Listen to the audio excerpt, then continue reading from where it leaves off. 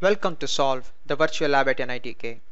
In this short tutorial, I'll explain you how to use this interface to do the position analysis of Scotch yoke mechanism to determine the position of the oscillating slider given the position and orientation of the crank and link lengths.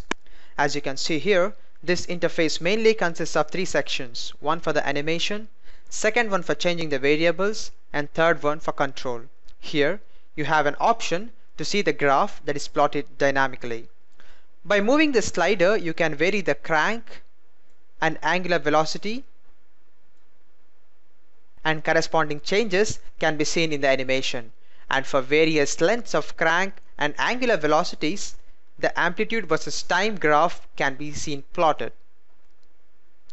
If you want to change the angle to analyze various velocities of the crank mechanism, pause the animation by clicking here in Controls and then change the angle here.